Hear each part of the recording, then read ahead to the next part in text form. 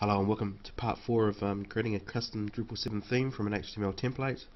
I just got to apologise first up. I've got a bit of a flu, so if my voice sounds strange or if I'm a bit lethargic, I'm trying to push on and get this series completed.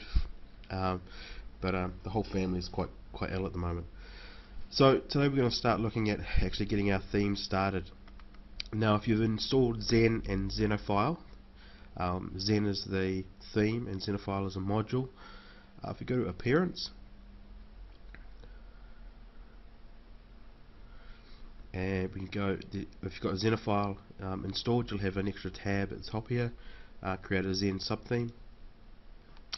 It'll pick up a few details just off the name of your site and things.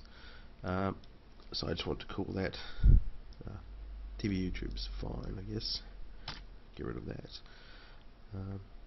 Okay, and all these are, I'm just going to leave as they are. You can change them if you want. Under the more options, I want it to adjust the size of our right hand sidebar because we're going to be using that for placement on our front page. So I'm going to override the sidebar widths, and I want to have that out to, let's try 320. I think will be fine. Leave them where they are. I also want to create a fresh CSS file. This is where I'm going to put all the CSS that we put in. I'll talk about that a little bit more later on, and I'm just going to submit that, and this is going to create our sub theme. So it's done. Now if we go back to our theme list, we'll be able to scroll down and find our theme, and here it is. The YouTube theme. So I'm going to enable and set as default.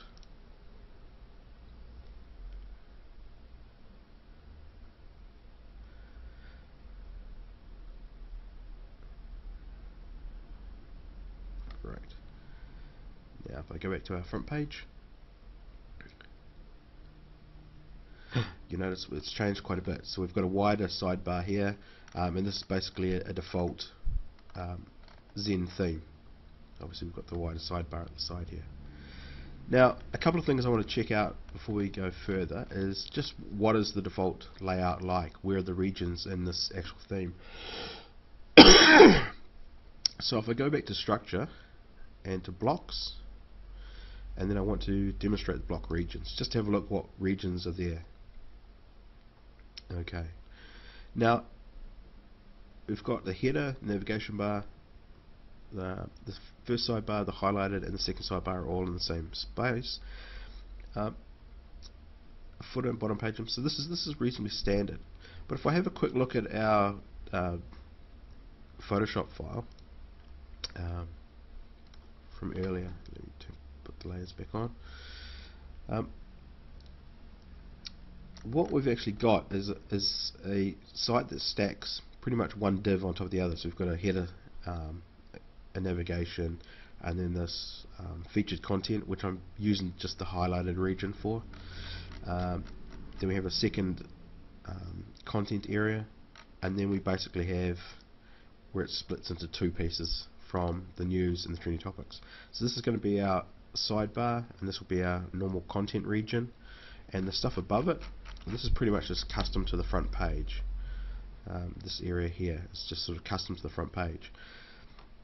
And again, going back to have a look at that site, you see that the second sidebar and the highlighted are on the same level. They start at the same place. But we actually want this highlighted to go right across from the left all the way across to the right. We want the sidebar and the content and the second sidebar to all be in the same level. So that's something that we're going to have to change straight off for this actual theme. So I'll open up my NetBeans so that we can open it up and start moving these around. The good thing about starting with a sub theme like Zen is that a lot of the code has already been done for you.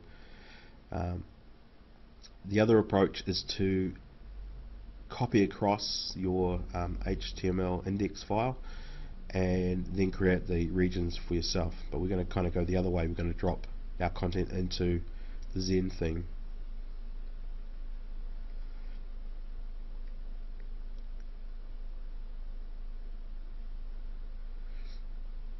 Now while we wait, if we go back to our, it's a little bit slow when I'm recording, you see, there we go.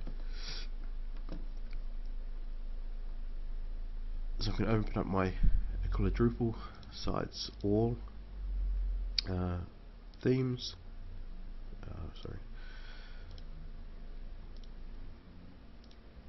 and we'll have our TB YouTube file. This is our new Zen Sub Theme. Now if I open up templates, you notice there's nothing in here. CSS, we're going to have all our CSS fields, and there's a fresh one that we created as well for putting our information into. The first thing I'm going to do is I'm going to go down to Zen, I'm going to go into the template file, and I'm going to find the page tpl.php file. This is the one that gives us the basic page structure, and I'm going to copy that and drop that into our templates file and our theme. So what that'll do is that will override using the Zen default page setup and allow us to use our own. I'm going to paste that in there.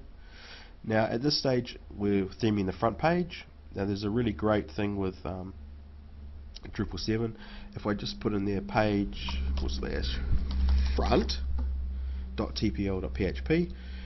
it will pick up this file as being for the front page only, and then all other pages it will default to the Zen page that we've got here. And again later we'll change that to make it look consistent across the sites. So we now have the page front TPL. I'm going to open that up. Pardon me. And if we scroll down, a lot of this should be quite familiar to you. So we've got the header section, the name, the slogan, the site name, etc., etc. Now, as I was saying before, if I go back to my PSD, there's a couple of ways we can do this header. We could create this as a logo, the little blue bit as a logo, and we could have this as the site name text and the site slogan text. But there's no real reason to do it that way for this particular example. So what I'm going to do is I'm just going to cut it out as a logo. So I've done this. I'll just turn off my layer, just copy that out and paste it into another page. So this is what I've got at the moment.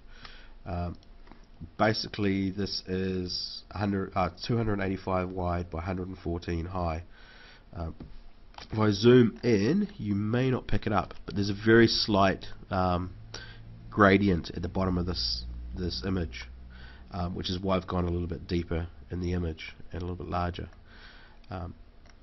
And because this will be about the height of our whole header area as well, so it'll help with spacing things out nice and easily for us. So going back to our first site page, the first thing I'll do just to start us kick us off is I'm going to change this logo and header to that one that we've just created. So I'm going to go into the appearance.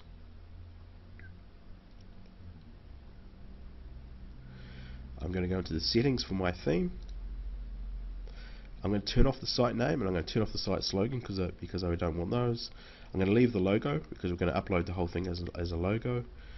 And I'm going to find my logo.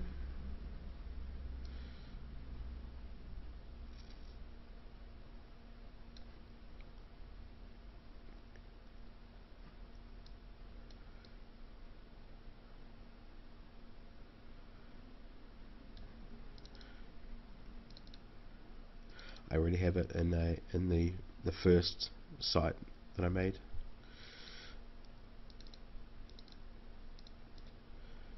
Front page logo, and I'm just going to upload that. Breadcrumbs, you can change those if you like, but we're not really using them much in this. Now, an important thing when you're developing the theme, particularly with Zen and stuff, you can leave the theme registry on. So every time you load a page, it's going to check the theme registry. Now that's really key. If you're adding new pages, new TPL files and things, it will automatically find those.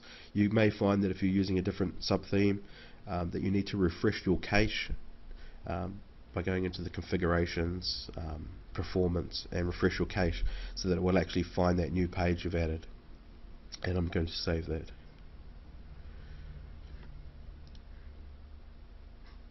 Okay, and we've already started to make it look a little bit more like our Tech Bytes theme. Now, as I was mentioning, we're going to now take a look at the layout. Now, the site slogan, we didn't want it. The site name is something else we also didn't want. So I'm actually going to take out all of that from our code. It's something that we don't actually need here. We will need the logo at the very top because that's what's putting in our logo. Now it's got an if statement here, so if there is a site name and if there is a site slogan, then it will print out all of these bits of code. So make sure that when you check your div, just check to the top of it. If there's an if statement, you'll need to also find an ending end if. And it can be a little bit confusing sometimes when you're looking through here. So here's one, and here's the end of the end if. So here it is. This ends this piece here. This is why I quite like using NetBeans, as it will mark things out quite clearly for you. Like when I click on this div, it will find the ending div for you as well. So I know I can take out all of this code. I can delete that. Secondary links, if we have a look at our front page, these links here, my account and logout. I'm just going to get rid of those as well because we don't need them. They're not part of our theme here. So I will get rid of those. I'm going to delete that. Save it. Now if I go back to my page and refresh, they're gone. Now to show you what I mean about the front page, if I go now to the Mac Pro refresh page, it's picking up the logo, but as far as the page layout goes, it's still using the default Zen layout, which is why we still have this in here. Now the way I usually go is I will set up my front page first, and then I will copy that across to the page TPL so that it's consistent across all the pages, if that's what I'm looking for. So now we have the front page starting to come along.